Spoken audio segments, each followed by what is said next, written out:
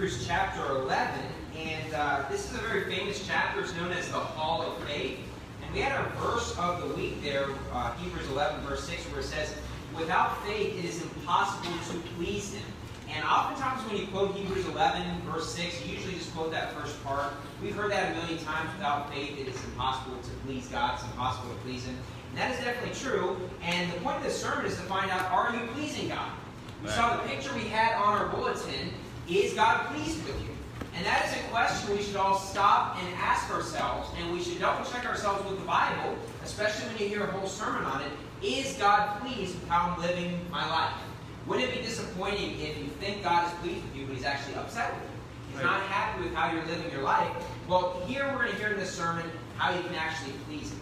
And the first thing I want you to see here is in Hebrews 11, verse 6, before you even get started, because the question comes up. Let's say somebody was unsaved. They did not believe on Jesus Christ. They had some other religion. Is it possible for an unsaved person to please God? Now, everything we believe, we prove with the Word of God. Right. Yeah. Even if we think we know the answer, we double check ourselves. Well, in Hebrews 11:6, it gives us the answer to that. Without faith, it is impossible to please Him. It has a colon, and it clarifies that. Then it says, "For he that cometh to God must believe that He is." Right. See, in order to please Him, you have to have faith, and it starts with putting your faith in the Lord Jesus Christ. Right. You must believe that He is. You must understand who God is. You must understand Jesus was God in the flesh. He's the way to heaven. He's the Son of God. He's the one who died and paid for your sins. He rose again. You must believe that He is. You cannot please God if you're not saved. Right. Let me give you a real application. Cornelius in the Bible, before he was saved, he feared God. He did not please God. Yeah. Right. Everything we believe, we double check ourselves. Because I remember thinking about this myself. Did Cornelius please God? Because we know he feared God. But not according to Hebrews 11, verse 6. He feared God. He didn't please God. But because he feared God, God made it a point to get him the gospel. Okay? If somebody truly fears God, which is very possible for an unsaved person, which I think many of us in this room, before we were saved, we actually had a fear of God. We wanted to serve God. We just didn't know what was right. And I believe God made it a point to get us the gospel. Right. I believe before I was saved, I had a fear of God. And I wanted to try to serve God and know what was right. I just didn't know. But I did not please God being an unsaved person. No unsaved person pleases God, the Bible says. Now, if they fear God, God is going to make it a point to get them the gospel. But if you're going to please God, you must believe that He is. And if you do not believe that He is, and you don't know the way to get to heaven, look, God is not going to be pleased with that person. Right. I don't care how religious some Hindu or Muslim is, how nice they seem to be, how much they give to charity. If they do not believe that He is, then God is not pleased with them. Right. No unsaved person pleases God. But just because you are saved, that doesn't mean you please God either. Yeah. See, the first step is you must believe that He is, and that's when you believe on Jesus Christ. You understand who He is, but it says, and that He is a rewarder of them that diligently seek Him. So the Bible says if you're going to please God, you must diligently seek Him. You're understanding He's a rewarder, so you understand that by living a God-fearing life and obeying His rules, you'll get rewarded for what you do that's right. Yeah. You must actually diligently seek Him, the Bible says. Now look back at verse number 5. Hebrews 11, verse 5. By faith Enoch was translated that he should not see death, and was not found. Enoch in the Old Testament is basically a symbol of the rapture, because Enoch never dies. Okay? He was translating he did not see death, and all of a sudden he was up in heaven. It speaks in Jude 1 about him prophesying about the second coming of the Lord before He came to person. Okay? And so he's a picture of the rapture, and was not found because God had translated him. For before his translation, he had this testimony that he pleased God. So people in the Old Testament, they believed on the same God that people believe in today. Yeah. Now, more information is revealed, but it's clear that Enoch, before Jesus died on the cross, he did please God, so he understood who God is. That is why it doesn't specifically say Jesus in verse 6, because throughout all time, you either believe in the true God or you don't believe in the true God. And Enoch believed in the living and true God, even though he came before Jesus Christ. He was in the book of Genesis. And so he pleased God, okay? But how is it that we please God in our lives? We're going to look at 4 specific points. And obviously a generic answer would be, hey, just serve Him to your fullest, okay? And we're going to actually look up Bible every time it appears, and we're going to see the categories of what you need to do in order for God to be happy with you, to be pleased with you. Now look down at verse number 32.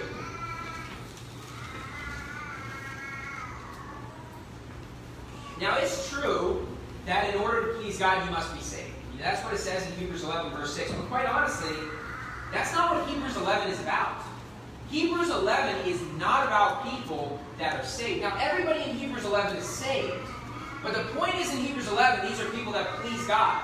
And being saved alone does not mean that you please God. Right. So that's the basic thing. Yes, you believe that He is, but now you have to actually do things in order to please God. Right. And the people mentioned in Hebrews 11, they weren't perfect. Many of them committed some pretty bad sins, but those are people that please God. You say, why? Now, the word faith in Hebrews 11 appears 27 times. Okay? There's a reason why it's known as the chapter on faith or the hall of faith. But this is not a chapter about putting your salvation in the Lord's hand, believing on Jesus Christ. This is a chapter about after you are saved, serving God to your fullest. Okay? It says in Hebrews, if you're looking down at verse 32, but in verse 4 it says, by faith Abel.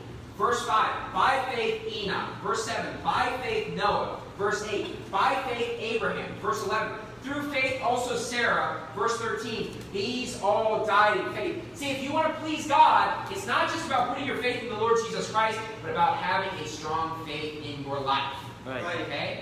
See, sometimes when you talk to people about the gospel and you tell them it's by faith alone, what they mean by faith alone is they think, well, you got to just basically live your life with faith every single day. Now, for salvation, you just must believe that He is. It's just a matter of believing, okay? But yes, the word faith can mean more than just putting your faith or your trust in Jesus Christ. And yes, if you want to please God, you need to do more than just get saved. You must live your entire lives just devoted to Him. That's not salvation. Salvation is you believe that He is. Believe on the Lord Jesus Christ, and thou shalt be saved. Whosoever believeth in Him. Not repentance of sins, not giving your life to God, not going to church, not getting baptized. But if you want to please God, you must believe that He is, and you must do the steps in order to please Him. These false prophets try to mix these two together. Yeah. Right? Now, I would love to be able to get more people to come to church out soul winning, and we could trick them into coming. We could say, hey, you know what, you got to put your faith in Jesus. But the only proof if you're really saved is if you actually come to church as well. And if you get baptized. Boy, we get a lot of people baptized. We get a lot of people to come to church, but we'd be lying to them. Yeah. And so salvation is by believing alone. But if you want to please God, which I hope we all do, you're going to have to do more than that. And it comes with having strong faith. That's what all these people mentioned in Hebrews 11. That's what they did. Hebrews 11, verse 32.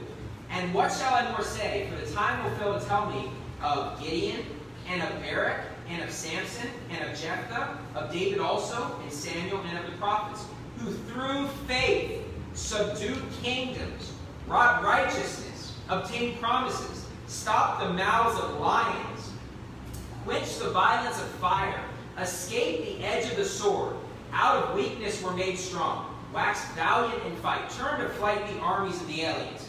Women received their dead raised to life again, and others were tortured, not accepting deliverance, that they might obtain a better resurrection. You see here in verse 35, people are getting tortured for the things they believe. Now, yes, the Catholic Church slaughtered countless millions of people. But you know what? It's always been this way, that false religion hates true religion. Right. The persecution has come in all ages, all generations, all false religions. Right. All of them preaching a work salvation hate the true religion. Right. You can look at any religion that takes power in a country that's a false religion and they murder believers. You can go to India and the Hindus murder believers. You can go to Buddhist countries and they murder believers. You can look at when the Calvinists took control of parts of Europe and Switzerland, they murdered people that believed on Jesus Christ. Why? Because every false religion will persecute the true religion. Right. That's what takes place. They're being tortured. This is before the Catholic Church started. But it's the same false religion that's out there, works versus faith. And the works crowd, they hate our guts. They hate what we stand for. They hate what we teach. Verse number 36, and others had trial of cruel mockings and scourgings, yea, moreover, of bonds and imprisonment. They were stoned, they were sawn asunder, were tempted, were slain with the sword. They wandered about in sheepskins and goatskins, being destitute, afflicted, tormented, of whom the world was not worthy. They wandered in deserts and in mountains and in dens and caves of the earth. See, you need to realize that every single thing you do in your life, if you're going to accomplish something for God, you do it by faith. Right. That's the truth. For many of you, leaving your old churches and coming here was a step of faith in your life. Yeah. Because you're forsaking friends, you're forsaking family. You don't know the potential repercussions, but you had a strong faith that you're going to serve God. Starting this church, look, it takes a leap of faith to move to another country. Right. We've got someone who's going to be moving to our church from Europe next week. It's like, that takes a leap of faith. Yeah. And I believe God's gonna reward that person who takes that leap of faith. But our lives are based on showing our faith. Every time we go soul winning. Imagine the first time you went soul winning. Weren't you scared? Yeah. Like, I was scared. I was scared the first time I went soul winning. I'm like, man, I don't know what to say. I mean, I can try to repeat what I've heard in videos and what to do, but I was just like, oh man, this is tough. And you're really scared to say, hey, my name's Matt. I just want to give you an invitation to church. You're really scared to do that the first time. Right. And the reason why you do it is because you're showing strong faith. You know what you need to do, and you're exhibiting faith. Look, it's not easy, but how we do everything in life is going to be a step of faith. Right. Okay? We cannot wait until it's just really easy. We have to actually put our foot out there and kind of step out of faith a little. Right. Now, obviously, I'm not saying being a fool, okay? I'm not saying that you just do something crazy in your life. The Bible speaks about being smart and things such as that. But at the same time, God wants you to use your head a little bit, but He also wants you to kind of put that foot out there where it's like, oh man, this is kind of scary. That is the way it works in the Christian life. And this whole chapter, all these people that accomplish things, it's not just because they're saved, because look at all the saved people that accomplish nothing. It's because they actually step out in faith. You think of the people that are mentioned here. Abraham going to another country, that is a step of faith. Yeah. It's not easy to do. Anybody who starts a church one day, you're going to be taking a step of faith. Especially if you go to a new area, because you have no idea, are there going to be members there? I mean, are they going to sit around? Are we going to have the finances? There's a lot of things to consider, and there's a huge step of faith being taken. A church is going to take steps of faith by trying to accomplish things, and they have to kind of put their foot out there on a little bit of shaky ground and have faith in God that it's going to come through. And so, yes, we use our heads a little bit, but at the same time, we also need to step out in faith. And you look at people that never step out in faith in their lives, they accomplish nothing. Now, they never fail at anything, and they never accomplish anything. Yeah. Right? Look, I can promise you that Michael Jordan has missed more free throw shots than me. You know why? Because he's attempted a lot more than me. Yeah. He's also made a lot more than me. But people make it a point and say, oh, you know, your church failed. Well, look, at least we're trying something. Look, I mean, if you shoot 1,000,000 free throw shots, sometimes you're going to miss. Yeah. Look, he's also missed more slam dunks than me. I haven't made a single slam dunk, but, you know, he's missed more than me. Why? Because he's actually tried it. Look, if you're going to try something a lot, you're going to fail sometimes. And that's why when we're saying taking a leap of faith, it's not something that you know 100% for sure. It's not something that you have the proof it's going to work out. No, you're actually taking a little bit of a leap of faith. Now, I'm not standing here today like a Pentecostal and telling you, hey, just by faith, just buy this home even though you don't have the money to pay for it. No, that's called being foolish. Right. Okay? Just by faith, no, I mean, you have to actually use your head. Okay? Right. I'm not saying to be foolish, but if you're going to accomplish something for God in your life, you're going to have to accomplish it by faith. Look, when you spank your children and raise them the way the Bible says, you are taking it by faith that those kids will turn out right. Right. I say why? Because you will not know until 15 years from now. Yep. Right. But you're just trusting in the Bible. Train up a child in the way that he should go, and when he is old, he will not depart from it. You're taking a leap of faith that the world is wrong when they tell you not to spank your kid.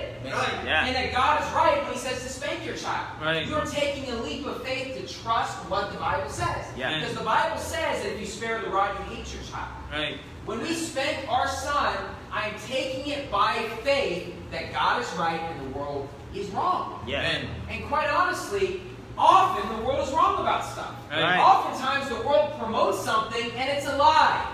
It's not true, and you have to have faith to do what's right. Amen. Because the world is trying to lie to you. They're trying to deceive you. And if you have trust in the Word of God, you are every single day living your life by faith. Yeah. Because the world rejects what we say. Now, obviously, we know that salvation is by grace through faith alone, but that's something you take by faith because the world will say, well, there can't just be one way to heaven.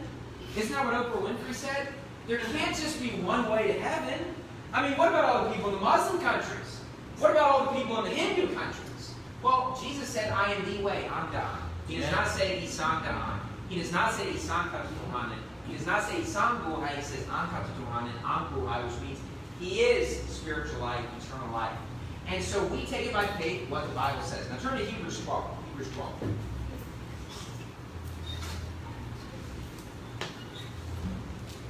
And so if you want to please God, yes, you got to be saved, which I presume everybody in this room is, but you also have to live your life by faith. And you must ask yourself this question. In your life, what areas have you really been living your life by faith? What areas have you actually stepped out and done something that required you not to just know the end result for sure, but you're just doing it by faith?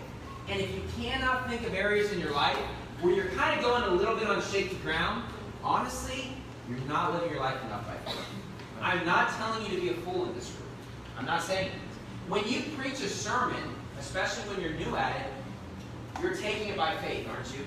Yeah. Because every single person, when they preach their first sermon, is like, turn to Nehemiah chapter 4. I mean, everybody's scared, aren't they? Yeah. Right. You're taking it by faith, okay? And that's good. And those men in our room that preach sermons, and I'm not saying everybody has to preach.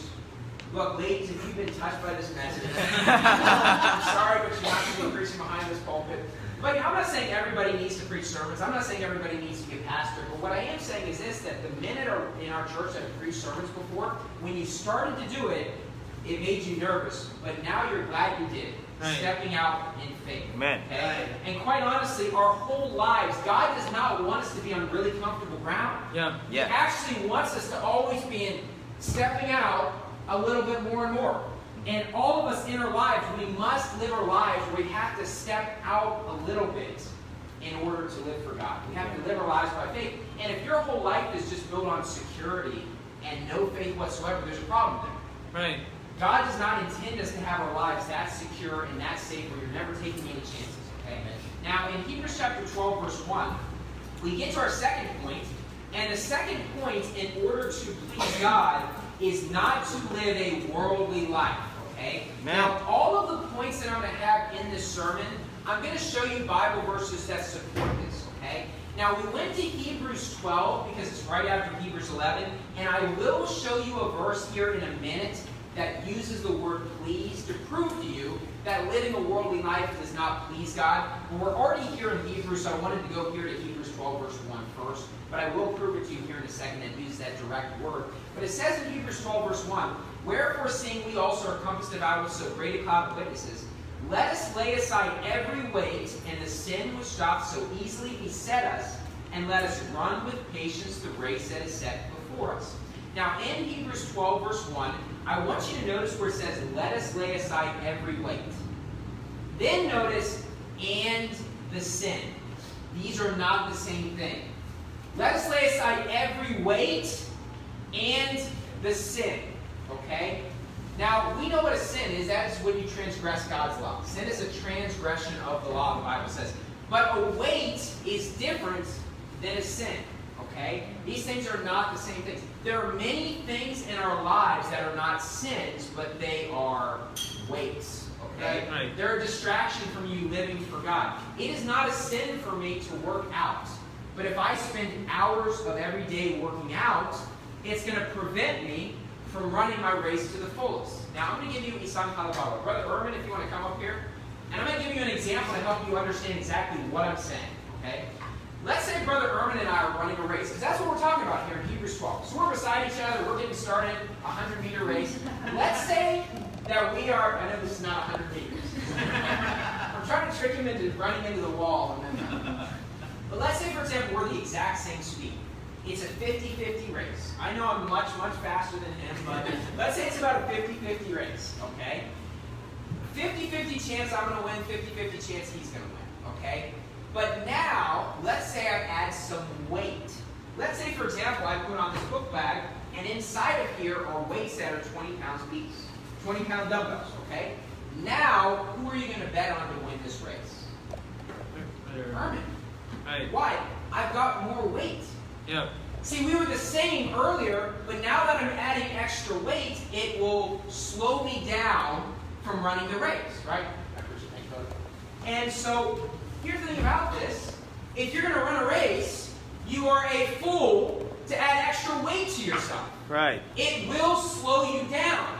And when it says running the race with patience, you have to understand there are many things in our lives that are not sins. I'm not saying committing adultery. I'm not saying getting drunk. I'm just saying when we waste a lot of time on things that do not matter, you're adding weights to yourself, and this person beside me is going to run the race a lot faster than me because he's got a lot of less weight on him. Look, do you ever see marathon runners, long-distance runners that are really heavy? No. Say why? They have too much weight to run a long-distance race. Mm-hmm. Look, I used to do a lot of running. I used to play soccer, and I used to run 50 miles a week. And guess what? I weighed less than I do now. You say, why? Because running 50 miles is pretty difficult. And I'm not about to go for a 10-mile run. You know, that was me in the past. I used to find that fun. Well, it's like if I went back into long-distance running, I would start to lose a lot of weight. Okay? Why? Because it's hard to run races when you've got extra weight. It's not going to be easy. And so when it comes to a sin, we're not talking about a sin. We're talking about weights or things that do not matter in our lives. Now, I don't think it's bad to have hobbies from time to time. Working out is a hobby that I have. But, you know, if our whole lives, we just have all these weights and these distractions that prevent us from reading the Bible, they prevent us from going to church, they prevent us from going soul winning, then look, other people are going to run that Christian race a lot faster. Even if what you're doing is not a sin. I don't think it's a sin to watch a soccer game, the game itself. And I understand commercials can be bad and have worldliness, but just sitting down and watching a soccer game and people playing soccer, there's nothing inherently sinful about watching a soccer game. But it's a weight. Yeah. If I spend my whole time just watching soccer games, then yeah, it's going to be a big distraction. I don't think there's anything inherently sinful about playing a board game, playing a game of chess or something such as that. But if your whole life is just doing that, you're adding all these weights to yourself. Right. And look, other people are going to run that race a lot faster. Man, how do you have so much time to read 20 chapters of the Bible a day? I mean, man, I'm so busy with my work. You know, I come home, I'm so busy. Then I play chess for a couple hours, and I play cards, and then I'm on Facebook for 2 hours. I don't understand why I don't have time to read the Bible. You have a lot of weights in your life. Right. I don't think it's a sin to get on Facebook, but if you're spending so much time on it, then, man, you are adding a lot of weights to your life. And it does get to a point where you're just wasting all of your time. And so I want you to understand, I'm not talking about, obviously doing drugs, getting drunk, those are just sins that will, of course, destroy your Christian race. But just adding things in your life that just don't have any meaning or value, those will also destroy your Christian race because other people are going to run a lot faster than you are. Now turn to 2 Timothy 2. 2 Timothy 2.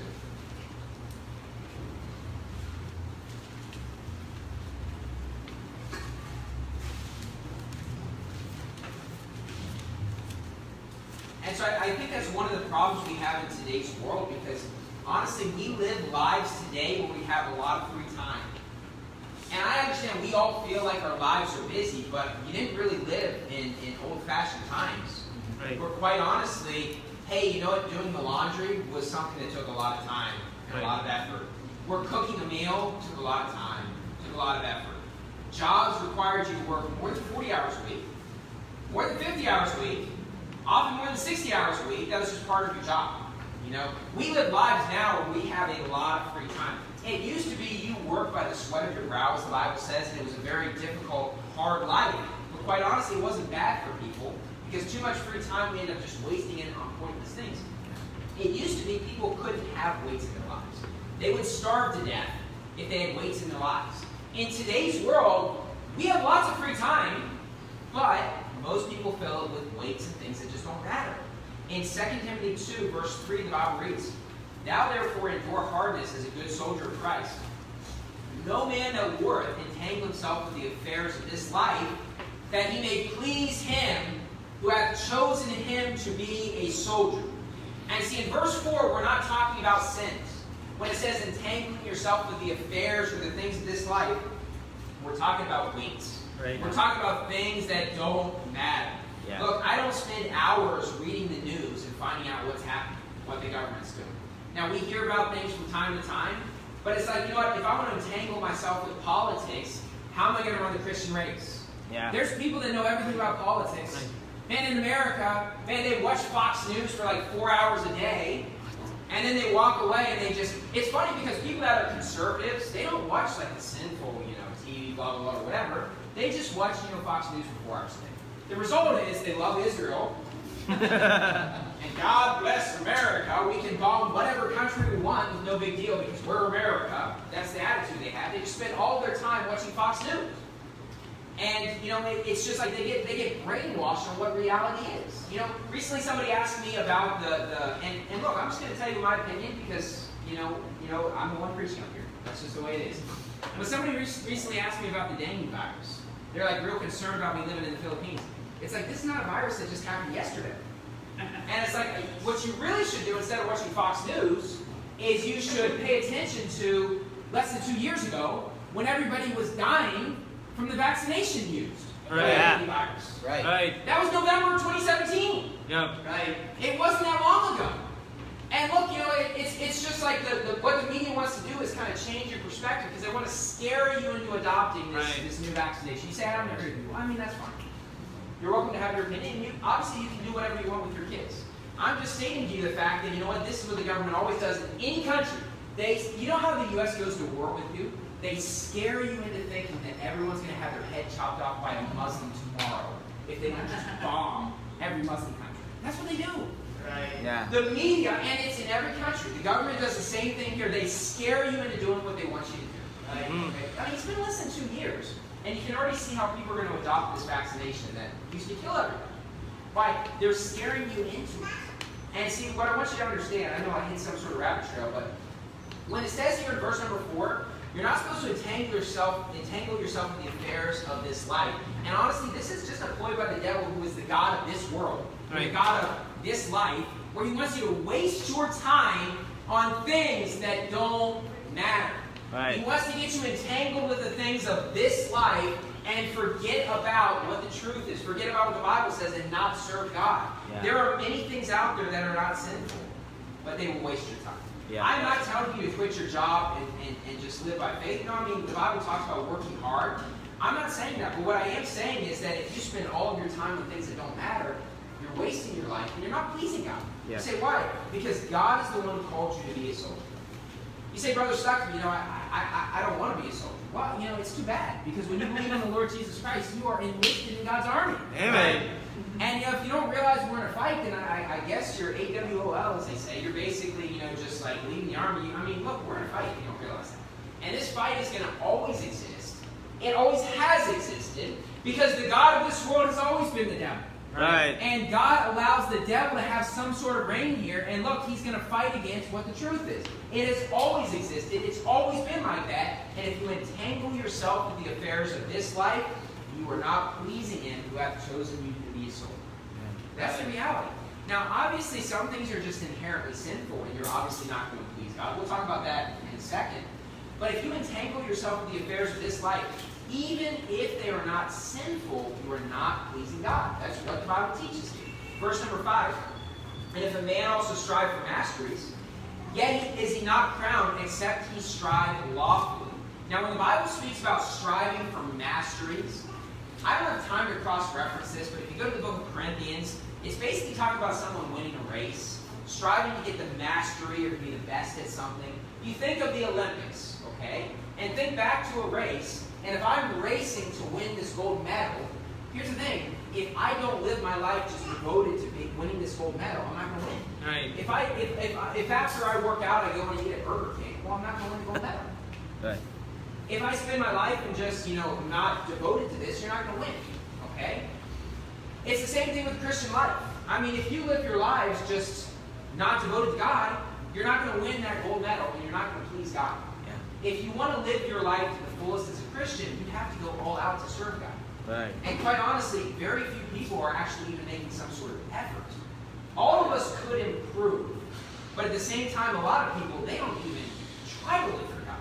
Yeah. I mean, they might know what's right, but they don't even attempt to do it. Right. I mean, reading the Bible every day, it's like, oh, that's just too much time. I'm not going to read my Bible every day. Well, I mean, you're not even coming close to trying. Turn to Romans chapter 8. Romans 8.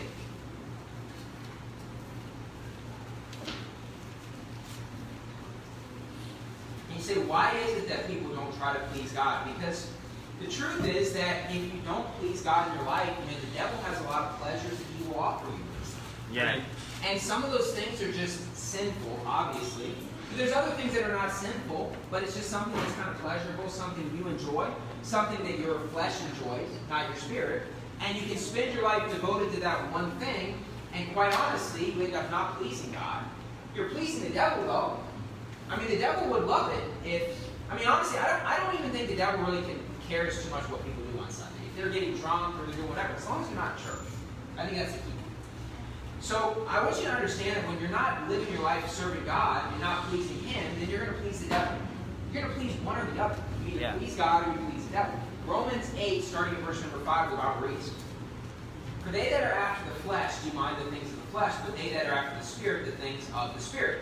For to be carnally minded is death, but to be spiritually minded is life and peace. Now, when a person believes on Jesus and gets saved, you have to understand that their flesh and their spirit, these things are separate from one another. Your flesh does not change at all when you get saved. Not one bit. Right. A person who's a drug dealer, the moment they get saved, they are still a drug dealer. A person who's a drunk, the moment they get saved, they are still a drunk. And they still have a desire to drink. That does not change. But there's a difference between the flesh and the Spirit. Right. And see, what the Bible speaks about here is those that are after the Spirit, they mind the things of the Spirit.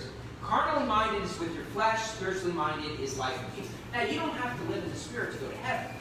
You put your faith on Jesus Christ and you have eternal life. Yeah. But if you want to please God, you need to live in the Spirit. Verse 7, because the carnal mind is enmity against God, for it is not subject to the law of God, neither indeed can be. And so the carnal mind, someone who's living in the flesh and fulfilling the desires of the flesh, whether it is to drink, to listen to rock music, or whatever it is, they are at enmity against God. Basically, they are the enemy of God, right. Is what that's saying. Do you want to make God your enemy? No. Because the way you make God your enemy is every time you do something that tells you no. You're making God your enemy. You live a fleshly and worldly life, you are at enmity with God. God is not happy with that. That's what the Bible's teaching here. Verse 9, or verse 8, so that they that are in the flesh cannot please God. Now we understand that part of this is believing on the Lord Jesus Christ, and you have the spiritual side. But when you're walking in the flesh daily, you're not pleasing God. Right. Yes, you believe on Jesus Christ, but if you're living in the flesh every day and just doing what your flesh wants to do, you're not pleasing God. Right. You're choosing not to read the Bible for whatever reason, you're not pleasing God. You're choosing not to serve God, not go soul winning, not pray, you're not pleasing God. You choose to live a sinful life, you are not pleasing God because you are walking in the flesh and you're living the carnal life even though you do have Jesus Christ and you are saved. Just because you're saved does not mean that you please God. Yeah. Verse 9, but ye are not in the flesh, but in the Spirit, if so be the Spirit of God dwell in you. Now, if any man have not the Spirit of Christ, he is none of this. So, if you don't have the Spirit of Christ, it's impossible to please God. Now, turn to 1 Chronicles 29. 1 Chronicles 29. But just simply having the Spirit of God does not mean you please God. You have to actually walk and live according to Him. And this is where false prophets try to mix these things together. Where basically you must please God to go to heaven. No, you don't have to please God to go to heaven. Amen. You just have to believe on Jesus Christ. What's funny is every false prophet that says you got to please God and live a good life to go to heaven, they don't live a very godly life. Yeah. I mean, it boggles your mind because at our church, as much as anybody, we preach salvation is free. Amen. Right. And as much as anybody, we preach hard against sin. Right. Right. In this sermon, we're doing both. All you got to do is believe that He is. That's pretty simple. But if you're going to please God, you've got to actually obey what He says and live your life by faith. But the people that say you got to work your way to heaven, they don't live God's lives at all. Yeah. I mean, honestly, if you ask them the question, have you ever read the Bible cover to cover? I'm talking about the pastors. The pastors of these churches out here, well, they'll say whatever. Because usually the answer is no. Right. They've never even read the Bible cover to cover. Right. And it's like, why would I get advice from you when you've never even read the Bible? That's true. I mean, it boggles your mind. They don't even know anything about the Bible. I remember when I first got saved, and I talked to my United Methodist minister, because I didn't know if he was saved, and I was curious, and I was trying to give him the gospel if he wasn't. And I was just amazed at how little he knew about the Bible. It's like, I've been saved for a few months, and you could tell he didn't even know the passages I was talking about. And I was just like, you've been a minister for 30 years. I've been saved for a couple months, and I hadn't read the Bible. barely read anything. But he didn't even, and I'm not talking about unique passages. I'm talking about Acts 16. I'm talking about Titus 3:5, common salvation verses, Romans 6:23. It's like he didn't even know what I was talking about. Much less did he have an opinion on it. He didn't even know what I was talking about. And I'm just like, what in the world? I mean, you would think that he would have come across that, but honestly, most people that are false prophets, they don't even know what the Bible says about this stuff. Yeah. 1 Chronicles 29, verse 17. The Bible reads, and the third point we have, so one is that you need to live a life by faith. 2, you need to not live a worldly life. 3, you need to live a holy life. And so this really is referring to not committing sins. Okay? So in 1 Chronicles 29, verse 17, it reads, I know also, my God, that thou triest the heart and I know also, my God, that thou triest the heart and hast... Let me read this. I think I have a misquotation here. One second. Let me go here. 1 Chronicles 29, verse 17.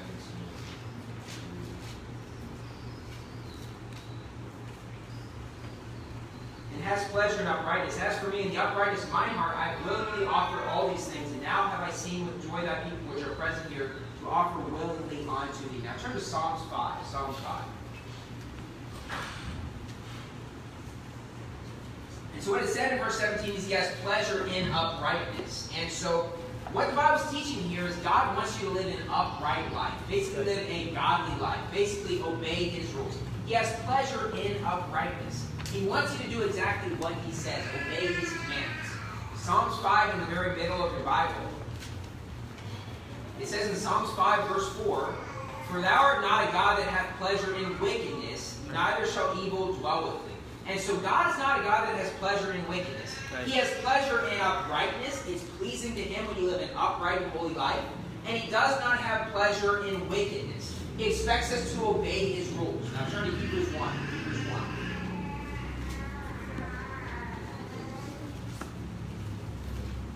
And honestly, this should make sense, I mean, if you're a parent, because when you get saved, what you do is you receive eternal life or everlasting life. That's spiritual life, okay? When you receive spiritual life, that is basically your spiritual birthday. Every one of us has one physical birthday, and if you want to go to heaven, you need to be spiritually born into God's family.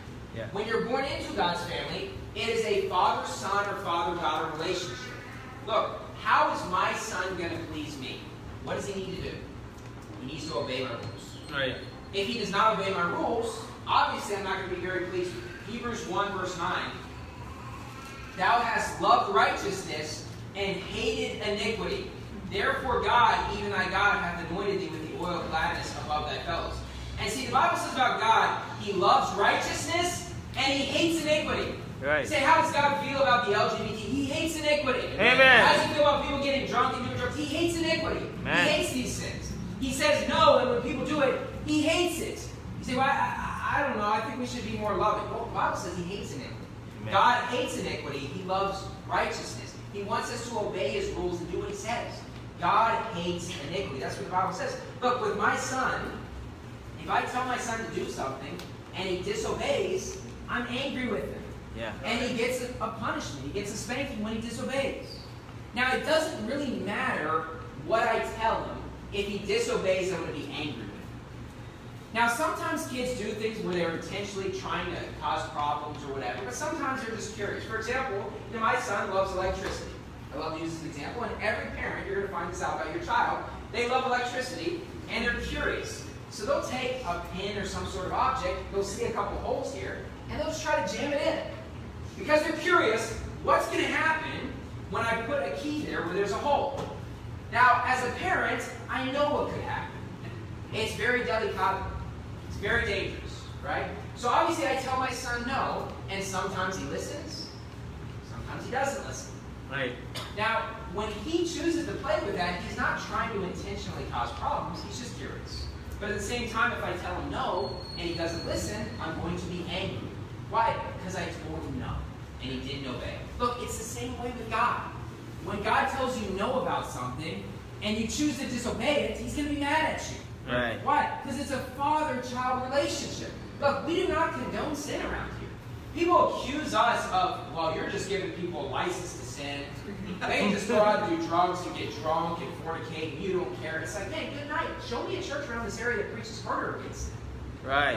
I'm sorry, but I just don't think it really exists. Right. Yeah. We preach pretty hard against sin. Salvation is still by believing on Jesus Christ, but when you get saved, you have a father-child relationship. And parents expect their kids to obey them.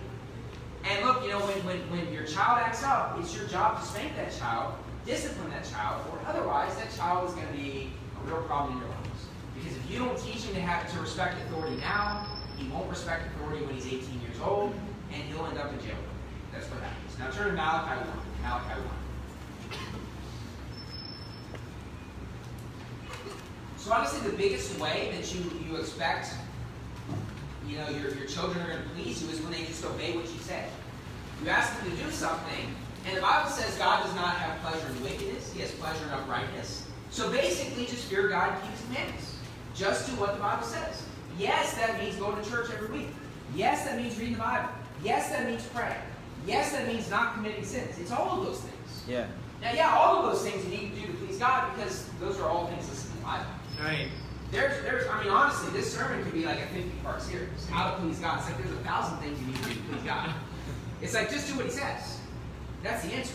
Just do what He says. Now, He wants you to live your... Like with my son, the number one thing I want him to do is just obey what I say. Okay? But at the same time, if my son goes above and beyond to please Him, for example, I don't tell my son to clean his room. I don't tell him to do the dishes, but he does it anyway to try to make us happy. You're going to be even more pleased, wouldn't you? Right. It works the same way with God. And the last point we have is simply giving God your best. That's what the Bible teaches here. Malachi 1, verse 8. And if you offer the blind for sacrifice, is it not evil? And if you offer the lame and sick, is it not evil?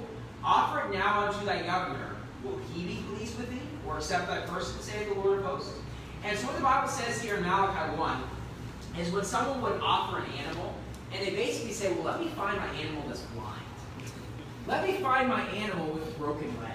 Let me find my animal that is really, really messed up that I have to take to the vets every week, you know, spend all my money. I'm going to offer that to God. And people are intentionally giving their worst to God. Why? Because it doesn't hurt them financially. So they're intentionally giving their worst to God. Now, is the governor going to be pleased with it? The rhetorical answer to this question is no, he won't be pleased with it. Right. When you're intentionally offering your worst to God. Okay? Verse number 9. And now I pray you, beseech God that He will be gracious unto us. This hath been by your means. Will He regard your person, saith the Lord of hosts? Who is there even among you that would shut the doors for naught? Neither do you kindle fire on mine altar for naught. I have no pleasure in you, saith the Lord of hosts. Neither will I accept an offering at your hand. So in verse 10 it says that God has no pleasure in them. And the reason why is because they're offering the worst to God. And it's said in verse 10, who is there even among you that would shut the doors for naught? You say, what is that talking about? It's basically talking about, think of a church. Think of if nobody at church was willing to even open the doors in the morning or close them. Just every single time it's like, well, that's just the pastor's job. And it's like, man, you're not even willing to show 5 minutes early to open the door. Not even, I don't want to take the offering plate. I just want to sit here in my chair. It's like, make somebody else do it. And it's like, you're not willing to do anything. And that's what the Bible's stating. Basically, nobody's willing to do something for naught. Basically, well, yeah, if you pay me money, I'll do it. I mean, if you reward me, if you mention me from the pulpit that I'm the greatest person since sliced bread, yeah, I'll do it. But not for naught. Right. I'm not going to do it unless I get something out of it. What is the benefit for me? That is the generation we live in today where everybody does things for themselves. Right. Quite honestly, when it comes to being part of a church, you really should ask, what can I do to help out that church? Amen. Now, oftentimes people come to a church merely to find out, well, what can the church do for me? Now, look, this church can do a lot for you. It can help you change your life, but quite honestly, your reason for coming to church should not be about, well, what can this church do for me? You should ask yourself, what can I do for this church? Amen. If you consider it your church. If you say, I'm a member and I love Verity Baptist Manila and I want to see this church grow and thrive and become a better church, the question ought to be in your mind, what can I do for the church? For not. For no reason, but just because I want to help the church and because I love God. That's what people should ask. That's not what people usually ask. And in Malachi 1, there's people that won't even open the doors for naught. It's like, for example, if I have to leave early or something, like, for example, when I went down to Pampanga to preach, if I was going around to everybody saying, hey, can you shut the doors? No, I'm not going to lock the doors for you. You can't count on me. And it's like, everyone's like, no, I'm not going to be the one to lock the doors. And it's like, well, great, then I guess, I'm not going to Pampanga to preach, because nobody's willing to even shut the doors for not, okay, I'll pay you 100 pesos. Okay, I'll do it. That's what's taking place here now. Everyone's like, no, unless I get some sort of benefit. You're going to the United States, Brother Stuckey. Well, it's like, you're going to have to give me this much money, then I'll help you out. That's obviously the wrong attitude to have. Right. Now, this is an extreme example, but the truth is, the more people volunteer to help at church, the more the church can do. That's the way it works. And so God says, you know what, I'm not going to accept an offering at your hand, because nobody's even willing to kindle fire on my altar for naught. For example, when they used to sacrifice animals, hey, could somebody get the fire started because I'm really busy doing it? No, you got to do it. It's like, that's ridiculous. People should be willing to help. You say, Brother Stuckey, that's easy for you to say because you're the one preaching the sermons asking for help. Well, it is easy for me to say, but at the same time, when I got saved at the age of 18 and started to go to church at 19, every church I've been at, I just volunteered to do whatever the pastor of church needed help with. Right. That's what I've always done. Look, I went to a church in West Virginia where I drove almost 2 hours every Sunday to go to church. And I showed up on Sundays before 7 a.m. to help out on the bus route. Now, was that easy for me to leave at like 5 in the morning? No, it wasn't. But I asked the pastor, how can I help? And it's like, we'll get here early and help out with the bus route. As they're picking up kids. I don't even believe in a bus route. I don't even believe in that. But at the same time, I said, how can I help this church out? And that is how I can help the church out. Right. And so quite honestly, it's just a matter of helping out when you can. And if you want to please God, basically God's saying, I want you to give your best. Right. And that's true in your individual life and also in a church, that you basically give God your best, and that's how God's going to be pleased with you. Man. Now, obviously, the biggest thing for my son to please me is that he just obeys me. But if he really wants me to be pleased, it's when he's a good son and does stuff I don't even ask him to come. And he's just trying to help out. It works the same way in a church where people do things and I don't even ask them for it. It makes me very happy because there's lots of stuff I'd love to do, but it's just a matter of, life is busy. Now turn to Micah 6, Micah chapter 6.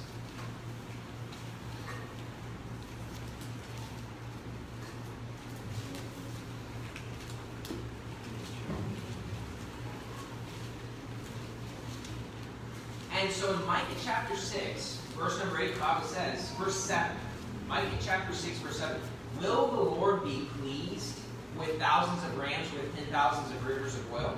Shall I give my firstborn for my transgression, the fruit of my body for the sin of my soul? And so God's asking the question, is he going to be pleased with thousands of rams, or thousands of rivers of oil? Now look, I do believe the Bible teaches tithing, giving your 10%, but a lot of people have this attitude that I can just live my life however I want, and just give extra money in the offering plate that makes up for the fact that I committed adultery in my life. Or makes up for the fact I don't read the Bible, let me just give 11%, it should be okay. I don't pray either, so let's make that 12%.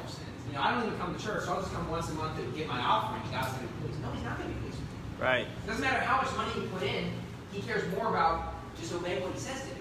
See, what he asks to do is simply to give 10%. Okay, that's a whole other sermon, and I don't preach on money much, but look, most churches ask for a lot more than 10%. Right. A lot more than 10%. So it's like me, I'm like preaching against giving money by saying, hey, you should give 10%. Like in the Philippines, it's like, hey, I thought I had to give my first month's salary and 10%.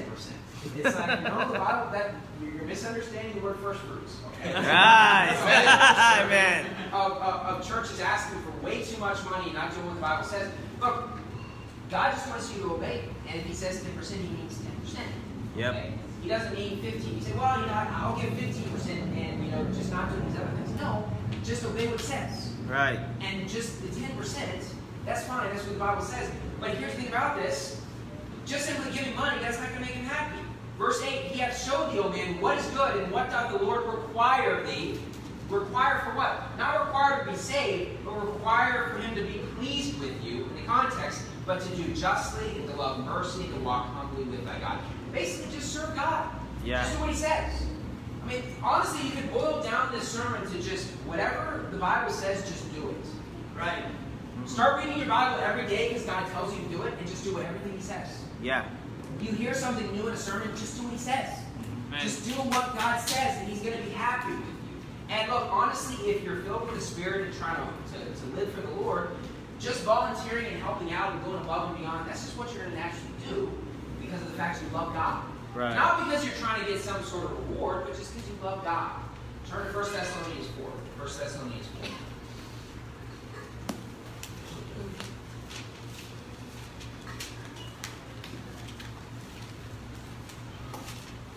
And so look, the truth is this, that God would be more happy with you if you give 10% and read your Bible every day than if you give 95% of your money and don't read it. Right. He'll be more pleased with you if you just do what he says. And he tells you to read there in all the days of thy life. He'll be more pleased with you if you just come to church every week than if you give like 30% of your money. You say, why? Because there's something he requires and he just wants you to obey that. Right. And you know what? Honestly, he just wants you to do what he says to do. Now, if you're able to give more or you have a generous heart or whatever, yeah, that's fine. That's great. But look, all he's requiring is 10%, but he requires everything that he tells you to do, though. He tells you to pray without ceasing. He expects you to be praying all the time. He expects you to read the Bible every day and come to church. Those are the basics of what he expects you to do. He tells you not to live a worldly life. So yeah, he expects you not to listen to the devil's music. Yep. And so he just expects you to do what he says to do. 1 Thessalonians 4, verse 1. Furthermore, then, we beseech you, brethren, and exhort you by the Lord Jesus, that as ye have received of us how ye ought to walk and please God, so ye would abound more and more. For ye know what commandments we gave you by the Lord Jesus. So how are you going to please God according to 1 Thessalonians 4? Well, you know what commandments we gave you by the Lord Jesus. At a church like this, I can honestly and sincerely say, you know what the commandments are. Right. You know, because I preach the sermons. I don't hide anything or hold it back. You know what you need to do. It's a question of, are you doing it? Yeah. Nobody can walk out of here and say, I had no idea I was supposed to go somewhere. Because I preach on it. Nobody can walk out of here and say, man, I had no idea it was wrong to, listen to rock music. No, I've preached on that many times. Nobody can walk out of here and say, I didn't know what I was supposed to do. But the question is, are you doing what you're supposed to do? Now, look, I don't claim to be perfect because I sin every single day. And when it comes to these commandments, obviously I struggle from time to time as well. I'm not saying that I'm above this. It's something that I need to apply as well. And it really comes down to, are you just doing what God says? I read things sometimes and I'm like, man, I haven't really been doing that much in my life recently. And so, look, I'm not saying I'm perfect at this. This sermon applies to me as well. And a sermon like this, you have to ask yourself, is God pleased with you? Now, turn in your Bibles, let's end with Revelation 4. Revelation 4. So basically, the bare minimum of pleasing God is just, first off, getting saved. You must believe that he is. And then just obeying what he says. Basically, don't live a worldly life. Don't live a sinful life. And then as we saw in our first point, basically, to just give God your best and live a life with strong faith. And so if you want God to be really pleased, if you only want him to be a tad bit pleased with you, then basically get saved and do the bare minimum. And he'll be a little bit pleased with you. Obviously, the more you do, the more he's going to be pleased with you. Now, you must do something, though, he's going to be pleased with you. You must try to be obeying his rules. Now, we're not perfect, and so when you sin, you get down on your knees and ask God for forgiveness. Obviously, you're still saved and on your way to heaven, but God expects you to have that daily cleansing with him when you mess up. Just like with my son, as my son grows up, he is going to be my son no matter what he does. Yeah. No matter what. If my son murdered someone one day, he's still my son. When David murdered Uriah, he was still the son of God. Yeah. You say, wait a minute, murder. Of course you lose your salvation. Well,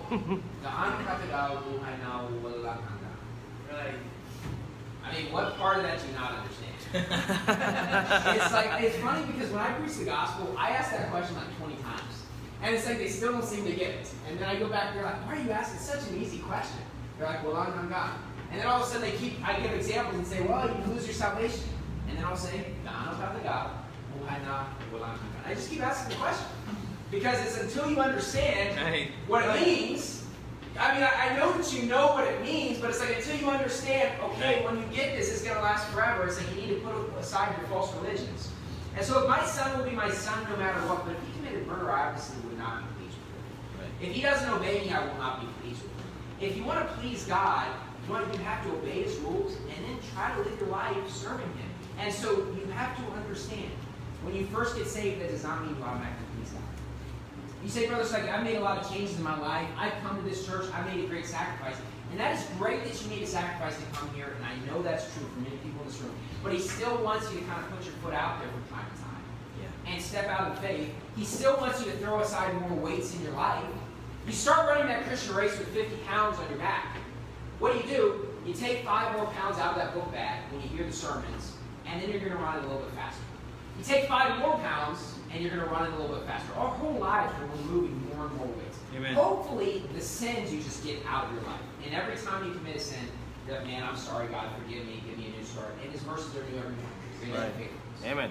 But at the same time, your whole life, you're going to have weights that you need to set aside. Now, the way the Christian race runs, though, is this. You're basically running a Christian race, and you got your book bag, and unknowingly, as you're getting rid of weights, some weights end up flying into your book bag that you didn't even know about. That's what takes place. You're raising kids, and amazingly, more weights are coming in. It's like, man, I have something else I need to get rid of that I didn't have to 6 months ago. Why? Because as you're running the Christian race, the influences of the world keep hitting you. And from time to time, some of those things stick on you. And you got to keep always removing the worldliness and the weights from your life if you want to really please God and serve Him to your fullest. Now, if you're happy with just basically going like this in your race, you know, you're serving God. So I went soul winning once this year. I moved up a little. I went soul winning twice this next year. But I mean, if you really want to just serve to your fullest, you'll get rid of as many of those weights as you can, and that way you're going to run the race a lot quicker. Revelation 4, verse 11, the Bible reads, Thou art worthy, O Lord, to receive glory and honor and power. For Thou hast created all things, and for Thy pleasure they are and were created. God has created us for His pleasure. Amen. And so God expects you to be a peculiar people, as the Bible says. And when it says peculiar people, it does not mean to be strange on purpose, but what it means is basically being different than what the world would be. Right. And so the things that we do as Christians, they ought to be a little bit different than the world. Yeah, The world does not understand, you know, why we don't watch some of the movies that they do. Right. And that ought to be the way it is, that we're a little bit different than the world. Right. Because obviously if you're serving God, if you're in the flesh, you know, a saved person living in the flesh, you're going to do those worldly things. But honestly, when you start living godly, your friends and family ought to look at you a little bit differently. Yeah. Hey, what happened to this person? He used to find Vice Tony so funny. Now he finds him as a disgusting, miserable person. Amen. Children. You say, man, I can't believe you say that. I can't believe you wouldn't say that. Yeah. I mean, just look out in the world that we live in. Right. That's reality. Yeah. And it's like, no, I don't find him funny. I don't. Maybe it's just different living in the U.S. I would have never found him funny. But apparently people do find him funny. Well, look, when you get saved, though, God doesn't expect you to find the same things funny. The same jokes that are perverted that you used to laugh at, look, they shouldn't be funny to you when you're serving God. Right. They're not appropriate. And look, a lot of the jokes and things people say, look, they're not appropriate, and the world finds them funny, but you're not the world. And if you want to please God, you're going to have to obey Him and try to go above and beyond. Because for His pleasure you were and are created. Let's go to the Word of prayer. Dear Heavenly Father, thank you for allowing us to be here today. And just try to apply this sermon to our lives, and including myself, God, of whether or not you're actually pleased with us. How do we please you, God? And quite honestly, you know, even though we as Christians that believe in the truth and are soul winners and serving you, God, even at a church where, you know, we're so much different than the world already, God, at the same time, you want us to live our entire lives just serving